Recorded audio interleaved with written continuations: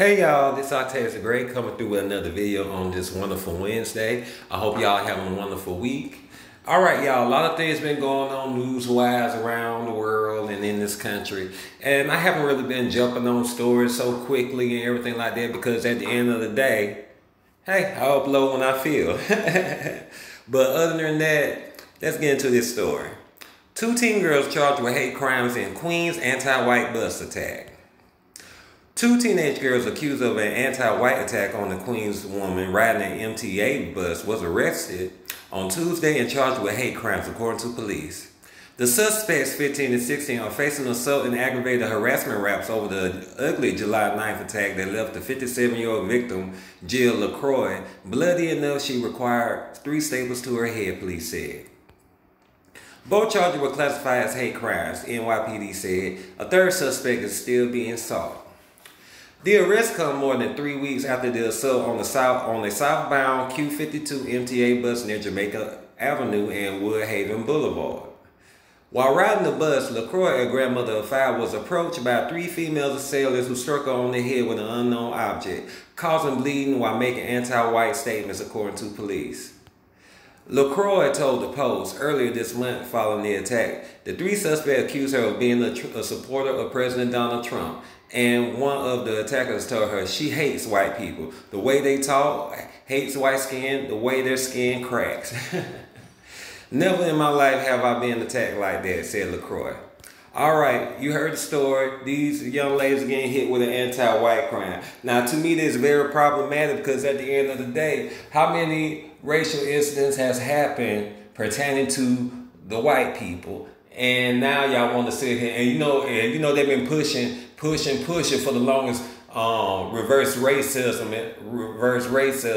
and trying to make it seem like black people can be racist. Black people cannot be racist because we don't have a structure of power that oppresses people. Think about it. Just think about it. Just think about in the last 100 years. Really, the last 100 years. Who have been doing the oppressing?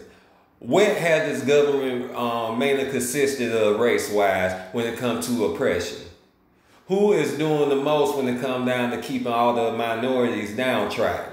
And even poor white people downtrodden, but poor white people don't want to pay attention to it. They don't see the fact that they see they see y'all like they see black people and other minorities. You're not no help to their race, you just poor white trash. And y'all don't like that either. Poor white trash. That's what they see y'all as. But nope, y'all won't get caught up in these racial politics and not seeing the fact that they are using all of us for their gain. That's what y'all don't understand. But back to the story. Now, should they attack this woman? No, but we don't know what the details of it. Did they just outright just start attacking this woman, or did this woman say something to get these young ladies riled up? Because at the end of the day, who knows how many black people are really feeling like this? Because y'all, I'm sorry y'all, but many of these white people can't deal with the fire that they started. Because when black people and other minorities start talking about how much they dislike white people, it's just a big hoopla. But we got to hear all type of things when it comes down to the other races. So I do hope these young ladies don't, they're going to try to do whatever they can to put them in jail. But for real, I really do hope that something else come out of this story and we find out the reason why. But if it's just for the fact that, hey, I can't stand white people, I'm gonna be honest with you. Free them girls, because even though, quote unquote, it wasn't right, look at the world we live in. Look how many times our people are attacked. Look how many Karens and Kevins out there causing a ruckus and just harassing black people. Black people can't even be in a situation just pertaining to ourselves while somebody's sticking their nose in it. You see plenty of examples on the internet when black people just minding their business, and here come a Karen, here come a Kevin, here come an Asian, here come a Hispanic, here comes somebody that's messing with black folk when black folk ain't going out their way to mess with nobody. It's a constant thing. But then y'all get upset when black people just start going all willy-nilly and start messing with people and start doing other stuff to other races. You know how many racists have sat up here and attacked black people, but everybody wants to sit here and clutch their pearls once black people retaliate. Because y'all are afraid of us, because y'all really know for real at the end of the day that y'all got to pay the piper. You got to pay the piper. So that's why it is so beneficial for the rest of them, for us to be in disharmony. Because we so busy fighting each other and fighting everybody else that we losing ground either way it go. So to all my fellow indigenous people, because at the end of the day, black is not a good term for us to be using for real, because it doesn't give us no designation. We are indigenous people, and we all need to come together as that. Bump all this classism, social, all the isms and everything like that. Because at the end of the day, you see the world is against us for no reason, for real. They have no reason. They don't. Because what else they do is fear and jealousy. Because you see, everybody steals from us. And it's not, and I could say it's crazy, but it's not.